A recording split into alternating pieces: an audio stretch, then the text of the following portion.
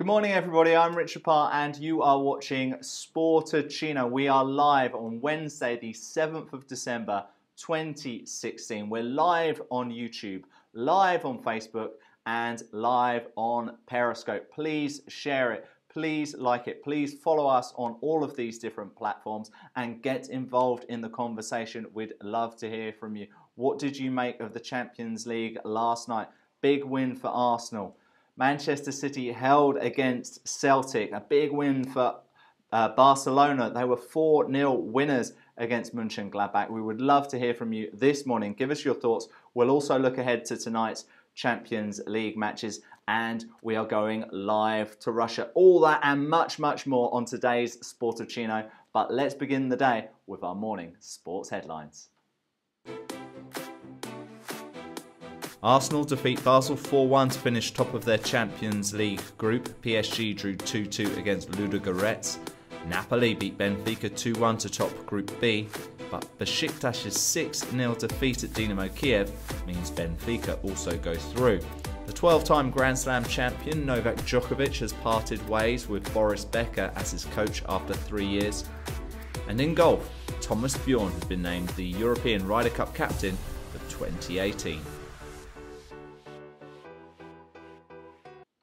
Today's Sportuccino is brought to you by Barclays Eagle Labs. Barclays Eagle Labs allows businesses to create, to innovate and to grow. If you want to learn more about them, just go to their website labs.uk.barclays. You can also follow them on Twitter at @eagle_labs. They've got co-working spaces and private offices. Check them out. Thanks to them for sponsoring today's show. If you would like to sponsor one of our future shows, it's really easy. Just drop us an email.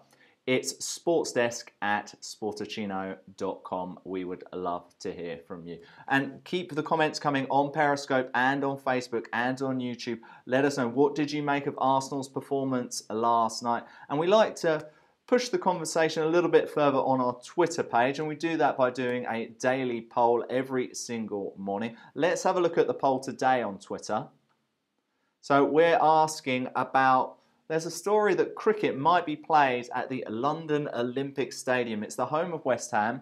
It's going to host the 2017 World Athletics Championships. Of course, it was the home of the Olympics, of the 2012 London Games, the opening and closing ceremony, as well as the Paralympics as well. And there's talk about it being used for cricket. Is that the right thing for this stadium? Is that all part of the legacy? Should it be used at the 2019 Cricket World Cup? We would love to get your thoughts on that. People, let us know your thoughts on the Periscope page, on the Twitter page, on Facebook. We would really love to hear from you. So that poll is, would you like to see cricket plays at the London Olympic Stadium? Simple question, yes or no. All right, let's have a look at the result of yesterday's poll. We were talking about football. Hull losing to Middlesbrough on Monday night, 1-0. Gaston Ramirez was the only goal on Monday. And we want to know, do you think Hull will be relegated this season? And a lot of you think it's going to happen. 86% of you think, goodbye Hull, farewell, au revoir, you're going to go down. 86% of you think Hull are going to be relegated this season. All right, so that is the bottom of the English Premier League. But let's talk about the creme de la creme, the best of the best in the European, the UEFA Champions League. Let's have a look at what happened on Tuesday.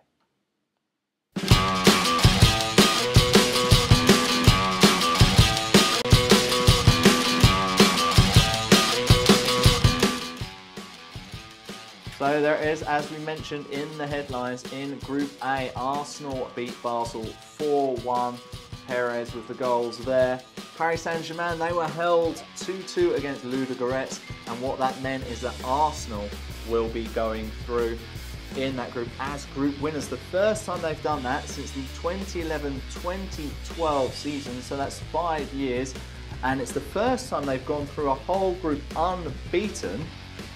Since 2005, 2006, that's when of course they got to the final but lost to Barcelona. Remember that Sol Campbell with the disallowed goal? A bit like he had for England as well, but yeah, remember that. That feels like yesterday, but it's nearly 10 years ago, people. Wow.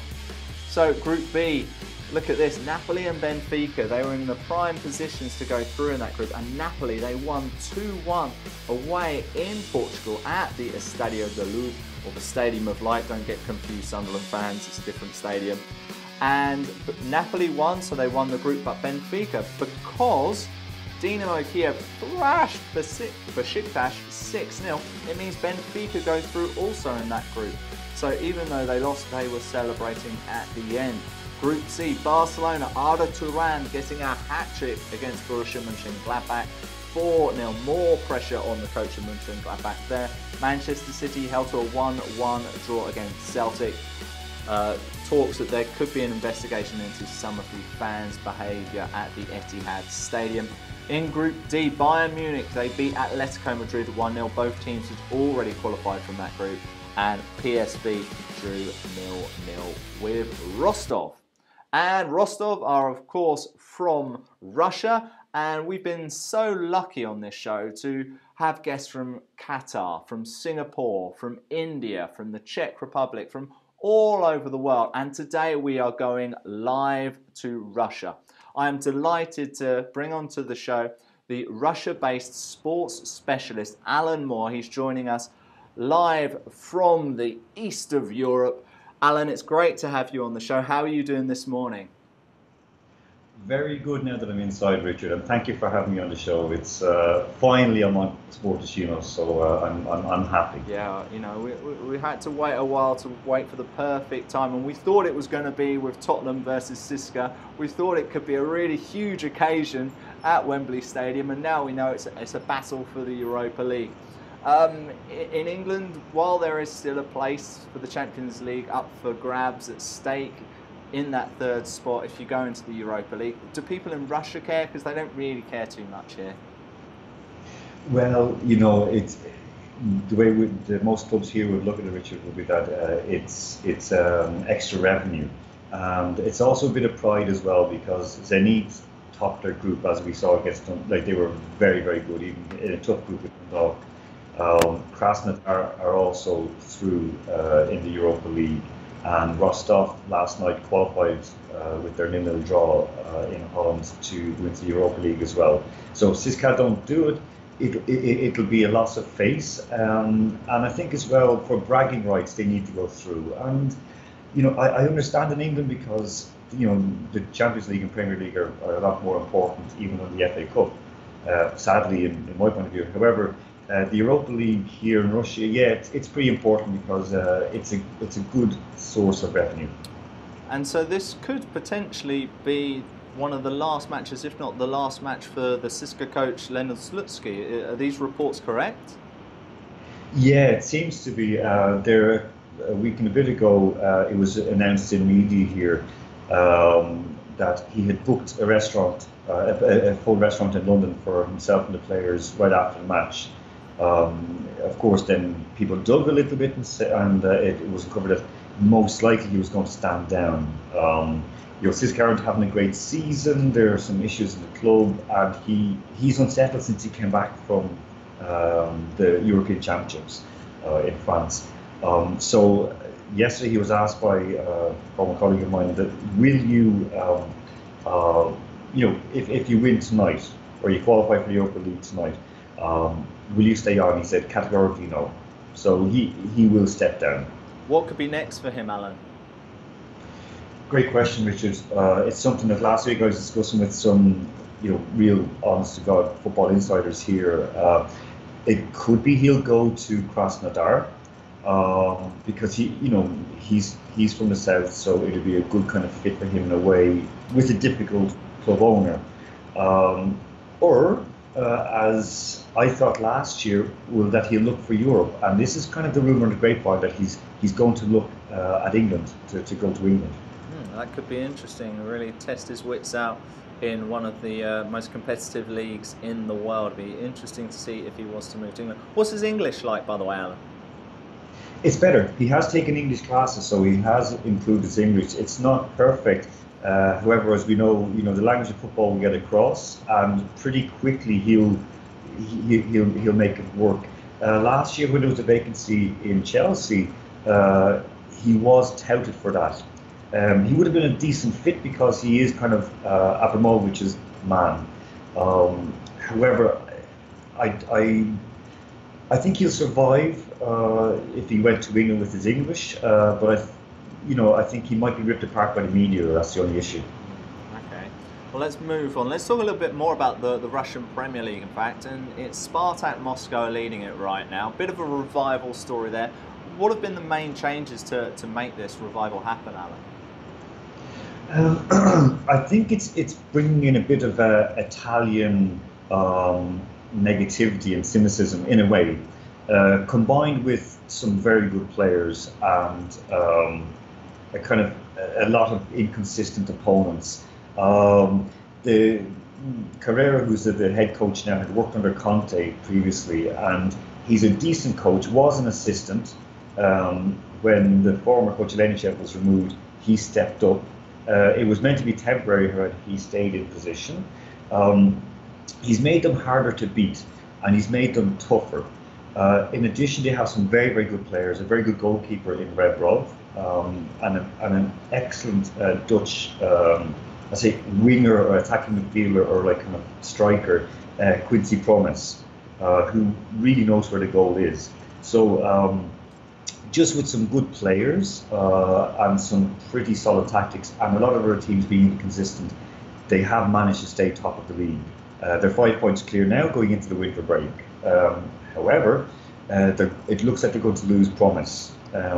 It seems like a number of teams in England are hunting him down, so that would be a huge loss for the side. I'm imagining the headlines already in England if he comes. I see him at Watford, then he can play up front with Success, then you've got Promise and Success up front together. That would be fantastic. Periscope viewers, Facebook viewers, if you've got any questions for Alan, put them on the description page. We're talking all things to do with Russian sports with the Russia-based sports specialist Alan Moore this morning. Now, when you think of Russia right now, there's all this talk about these doping allegations. There was the WADA report back in July with Richard McLaren, where it was alleged that there was state-sponsored doping going across all of Russia. You've been very close to these stories throughout the last few years, in fact, not just since July. There's going to be a second report out this Friday. We'll talk more about that in just a moment. But first, why don't you just remind our viewers of exactly what was found back in that report in July?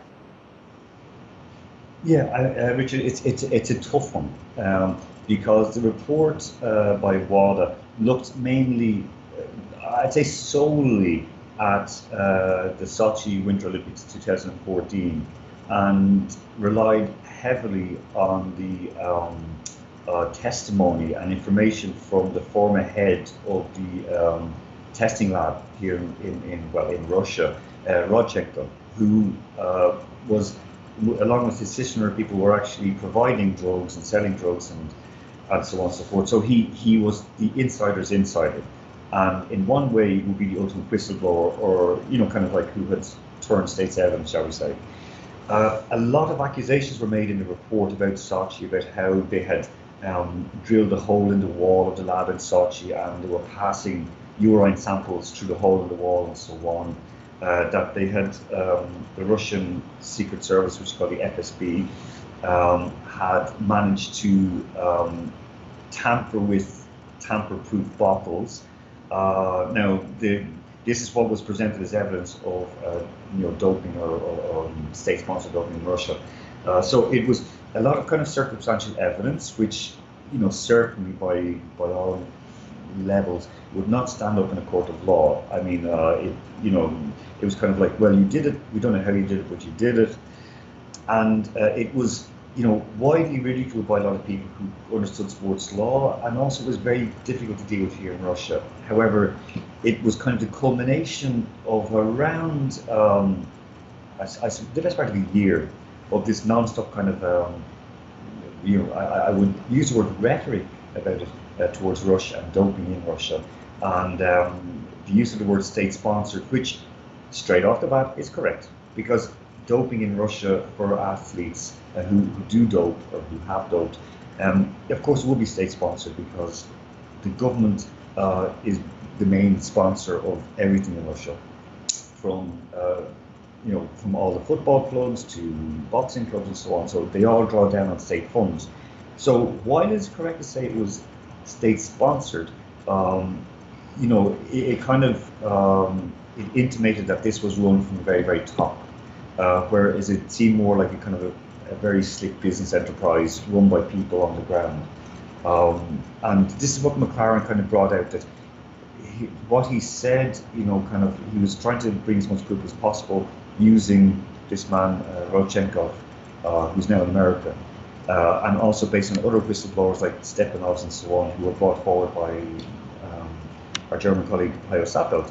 So, it led to an absolute mess and a lot of embarrassment and also a lot of anger, and of course to the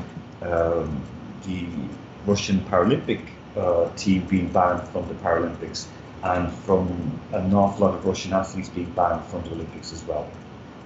Yeah, such a complex story, Alan. And as we mentioned earlier, there's going to be potentially more revelations to come on Friday when the second part of this report comes out. It's going to be released in London. Are they fearing the worst in Russia? And what are we really expecting to happen on Friday? Yesterday, our new Vice Prime Minister, Deputy Prime Minister, who was the Minister for Sport and still is the President of the Russian Football Union, Vitaly Mutko, said this is like that it's going to be another attack on Russia. In a way, he's correct. However, it shouldn't really have gotten this far. It should have been dealt with a lot quicker. Yesterday, there was a documentary aired on doping in the West. West, as in anywhere outside of Russia, that could include anywhere from Croatia to Canada to Greenland. It didn't do the job because it was nothing that you or I or everybody else would know, that yes, doping is prevalent everywhere. You go into a small gym in Islington or in Dublin or in Moscow, and there's guys who want to get bigger, stronger, and to do whatever they have to. That's just, from working in the sports nutrition industry, I've seen that. So, they didn't make any decent case. So I think most people here are almost, that I've spoken with, are just resigned, and they're just going, not again, not again. Like, I mean, when is it going to end, and when can we just have fair play and be given a clear, open roadmap of how we can get from here to there and basically get back on track. Yeah, so it's all very interesting. We'll have to wait and see what happens there on Friday. Of course, follow Alan on Twitter to get more information when that happens on Friday. A great source of that information. Alan, unfortunately, we've run out of time today. I mentioned your Twitter account there. Why don't you tell us how we can continue to follow your great knowledge and everything you're up to in Russia, and anything else you'd like to mention before you go? Well, yeah, I get one of the things that we're looking forward with the All Russian Football Players Union. So to give them a little bit of a look at on Twitter, because they're doing a great job.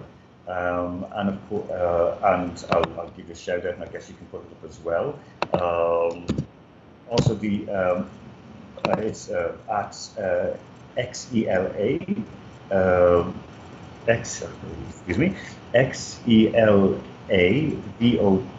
XELAVOTOZ. So if you have a look at that, that's everything they're doing to improve the rights and conditions of professional footballers and footballers in general in Russia. Led by Alexander Zotov, the CEO, and the legendary Roman Shirokov as president, and for the good old Moscow Shamrocks here in Moscow, who are keeping and promoting Gaelic football here as part of the overall Gaelic Games Europe Association. So we're a small, hardy band, but growing weekly. Being a former expat myself, it's so important to have those small communities, and so you get a little feel of home even when you're thousands of miles away. Alan, it's been really great to get your knowledge this morning. Thank you so much for joining us live from Russia, the Russia-based sports specialist, Alan Moore. Thanks a lot, Alan. Thank you, Richard. Great to hear from Alan there on this morning's Sportuccino. A lot of really important information, and we will also talk a bit more about that McLaren report on Monday's Sportuccino when we hear more about it on Friday. All right, let's move on. If you would like to support our show, it's really, really easy. You know, at the moment, we do it for you for free every single weekday morning, bringing you top great information, sports, news, results, all like that every single weekday morning. If you'd like to support us, it's really easy. Go and buy some of our merchandise. Look, you can be like me. You can be like one of the cool kids with a Sportuccino mug. Look at this bad boy. You can get it from sportuccino.com. Really easy. From the merchandise page. We've got a whole range of items, so why don't you take a look at what we have on offer.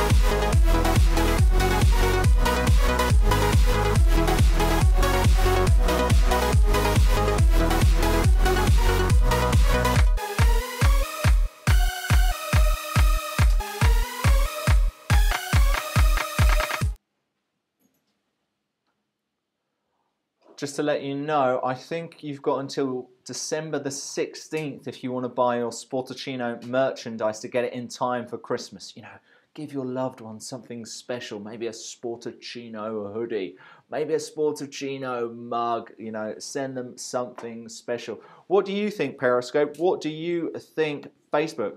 Do you like this mug? Would you like to give this as a gift? Get involved in the conversation. We would love to hear from you this morning. All right, let's sort out all of this football. Let's have a quick look ahead at what is happening on tonight's Champions League matches.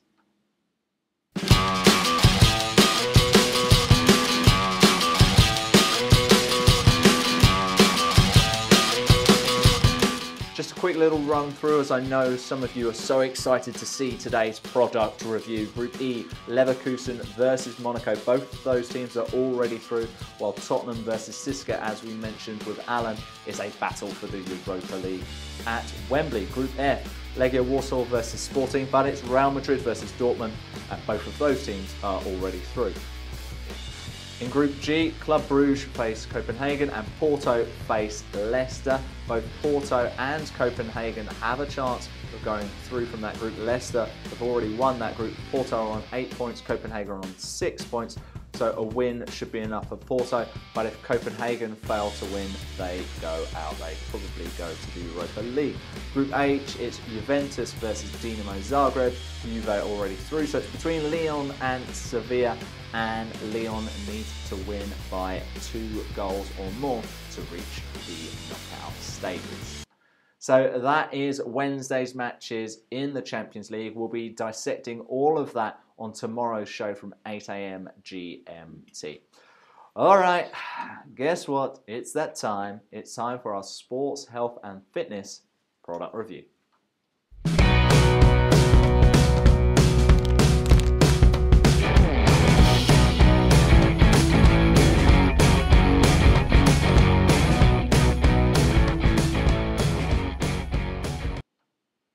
Today I'm the Cookie Monster.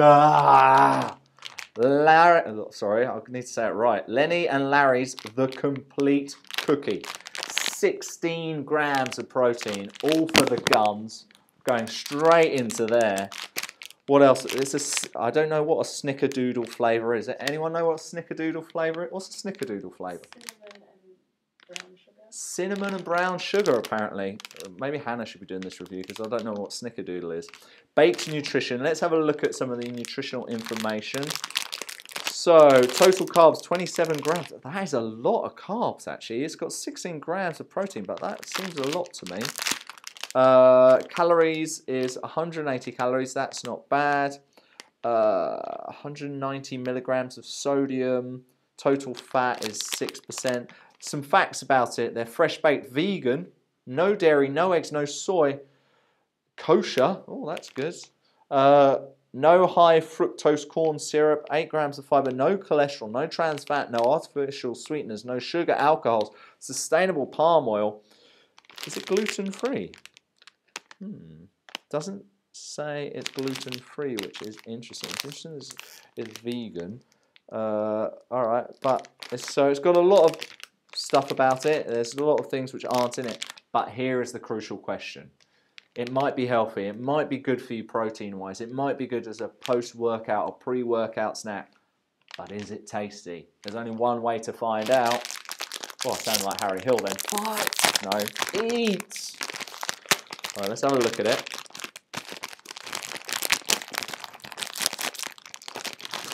Pretty big. It looks pretty plain. Oh, it does smell cinnamony. I could have probably guessed that, actually. Periscope, Facebook viewers, let us know if you've ever tried it. What does it taste like? Let us know. Give us your thoughts. Are there any other protein cookies which you've tried? We've tried a couple before. I can't remember which ones I liked or didn't like. They're all on the YouTube channel. We've got a whole playlist there of product reviews with some former protein cookies involved. Have a look at all of them on the YouTube page. All right, here it is. I'll break a little. Oh, I'm making a mess. Oh, no. Anyway, here's a little bit. Let's try it.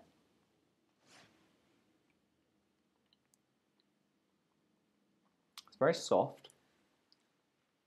No, it's very soft to eat. It's not very soft to break. You know, you get those American cookies, which are a really good smell, like so delicious, like Millie's cookie. You go into a morning, smell, oh, yeah, I want a cookie. This isn't that same smell. It's got a cinnamon smell. I'd love to dunk it in a tea or a hot coffee. Unfortunately, my coffee's got cold, but I imagine dunking it in there. Sportuccino mug. I could eat this. I could eat this on a regular basis, I think. 16 grams of protein. So tomorrow if I come on the show and my guns are even bigger, you know it's because of the protein cookie. Cinnamon, I like cinnamon in my morning porridge. Yeah, I'd have this again. I don't mind this. I don't think it's the greatest cookie. I don't think it's the softest and squidgiest. But it's tasty enough. So why don't you have a look at it. I've got an Amazon link on the Facebook page, on the YouTube page. Of course, if you buy it via Amazon, I do get a little bit of a kickback. I do get a little bit of the money there. I'm not associated with Lenny and Larry at all. This is my impartial review. But let me know what you think. Maybe try and buy it. You help support our show. Plus, you get a nice tasting cookie. Let us know. So that is the Lenny and Larry's The Complete Cookie product review. All right, we've run out of time on today's show, but let's have a quick reminder of today's sports headlines.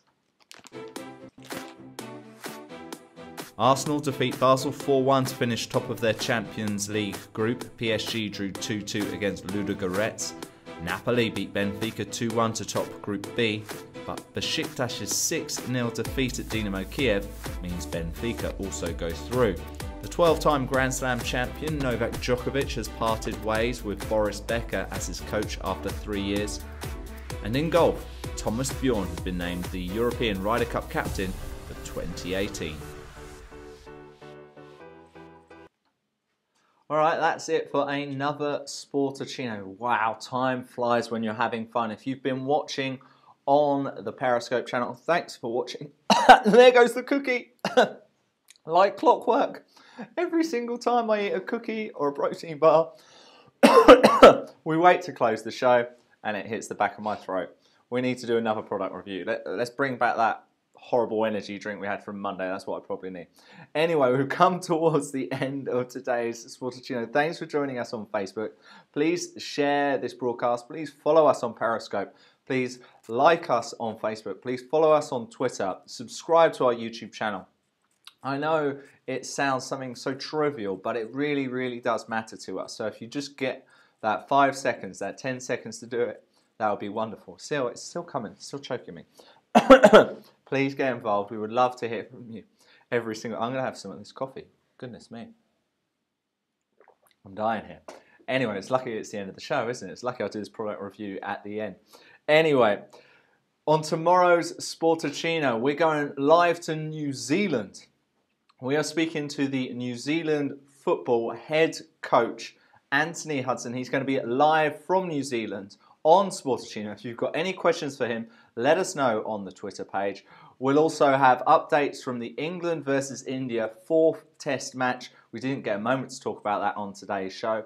But can England get their way back into this test series? Can they win this next test? We'll bring you all the updates from that. We'll review last night's Champions League matches from Wednesday. We'll also look ahead to the Europa League. It's another packed show. You don't want to miss it. We're on Periscope, we're on Facebook, we're on YouTube, we're live, and also listen back to it on iTunes. All right, there's the selling, there's the show. I've been Richard Parr. You've been watching Sportuccino. We're back tomorrow morning from 8 o'clock.